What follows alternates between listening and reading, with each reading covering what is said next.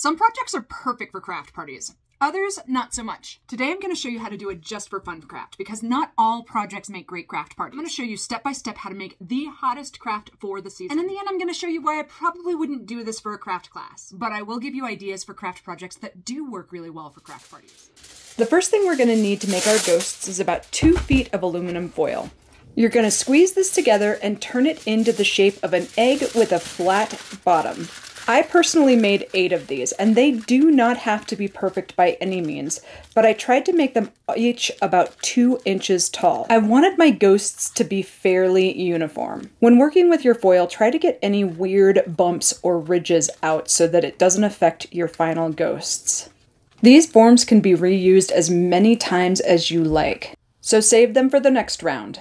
The next thing you're going to need is some air dry clay. I bought this container of it for $6 and it is linked in the show notes. I'm going to pull off a piece that's roughly the size of a racquetball. While you may want to use an oven-baked clay like Sculpey or Fimo, I find that air dry clay is a great choice because it's super malleable and it's just easy to work with. Once you have the right amount of clay, you're going to work with it until it creates a ball.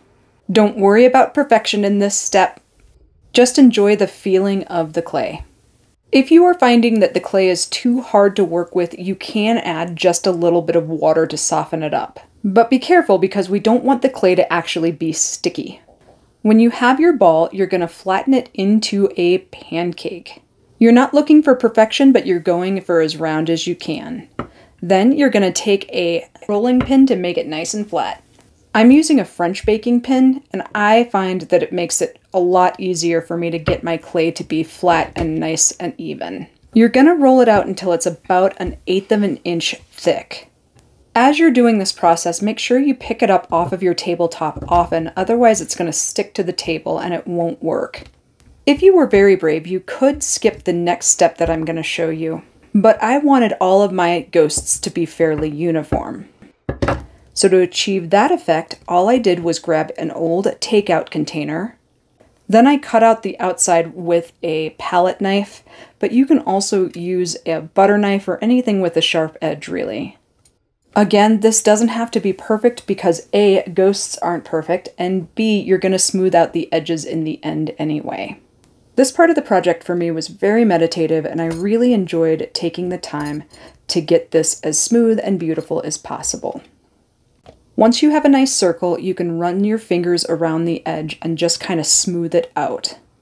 Then you're going to take your aluminum sculpture and drape your clay over it. In this step, you want to be extra careful. If you move too quickly, cracks will form in the clay that will be hard to get out. You're going to want to aim to get about 5 folds in your clay. Gently shape your ghosts and take plenty of time with this step. Once you have your ghost, you'll notice that there are some imperfections in him or her. Now, nothing's ever going to be perfect if it's homemade, but what you can do is make your ghost a little bit more smooth by adding water and running your fingers up and down the folds. You can also use a sponge if you're feeling extra brave. Using a slightly damp sponge will make it easier to get a smooth surface. Once you have the shape of your ghost, you're going to poke eye holes. I'm using the back of a paintbrush this time, but there were lots of different pokey tools that I tried, and they all work really well. Don't worry about perfection or even whether or not the holes go all the way through. We're going to fix that at the end when the clay is more dry anyway. Your next step is to choose a napkin that brings you the most amount of joy possible. Again, I've linked this one in the notes, and I thought it was absolutely perfect because of all the different types of flowers that were present in it. You're definitely going to need to remove the top part of the napkin from the rest of the napkin so that you only have one layer. As you're cutting out your flowers or shapes, don't worry about perfection. The next thing I grabbed was Maker's Magic. I love this product. It works a lot like Mod Podge, but it's better in my opinion. Maker's Magic is going to do 2 things for this project. The first thing we're going to do is we're going to place our flowers onto our ghosts and just kind of press them down. Then we're going to grab a Q-tip and we're gonna dip it in the Maker's Magic, and we're just gonna go over the flower gently, kind of pushing down lightly so that it doesn't affect the clay. You could wait until these ghosts are entirely dry to do this part, but I absolutely didn't. I was able to add the decoupage fairly easily after about 30 minutes of dry time for these. If I were a ceramics teacher, I would say that these pieces currently are leather hard. You can still feel the moisture in the clay, but they aren't moving around. I really had a great time separating the flowers on the napkins and making the ghosts look all different. I also added pumpkins to a few of them, and it is so much fun to watch each individual personality come out of the clay ghosts. I think working with clay is so good for my mental health because it really forces me to slow down. Once all of the ghosts were done, I took my Maker's Magic and I actually took a fan brush. Fan brushes are great because they are really soft, but they cover a fairly large surface area. The only thing that I find them really good for is decoupage and painting happy trees. But if you've got other uses for them, please let me know in the comments. When you're doing this, try to get a really nice even coat on all of the pieces, but don't use too much, otherwise it will drip. And by the way, if you'd like me to do more videos like this, please let me know in the comments. This project gave me so much joy to do, and I think it could be done in so many cute ways.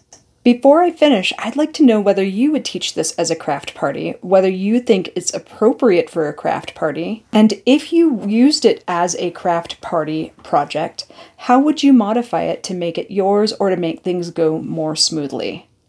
Every time I look at my comment section, I feel like I become a better craft party teacher because I get so many great tips and tricks from you. Also, before I break down whether this would make a great craft party or not, I would love it if you would like and subscribe to this video. It helps me and all of our people out a lot. Your final step in this project is to carefully remove the aluminum foil. There are a couple of tricks to this so that your ghost turns out just fine. The first is to just pull the folds away from the aluminum foil before you pull the rest of it out. And the second is just to take your time. You don't need to wait until they're entirely dry to pull them out of their mold. Making these ghosts made my whole heart happy, but I probably wouldn't teach them at a craft party, and there are a number of reasons why. The first thing we care about is time. How long does it make? Can I get a group of 30 people to do something like this in 90 minutes or under? While technically I might be able to, I think it would be a stretch. The second thing I worry about is mess. Now, I can absolutely cover tables and I can make this work for us, but it is a factor that kind of is going to be in the back of my mind. The next thing that I look for is feasibility. And the question that I have there is, can I easily take these little guys home?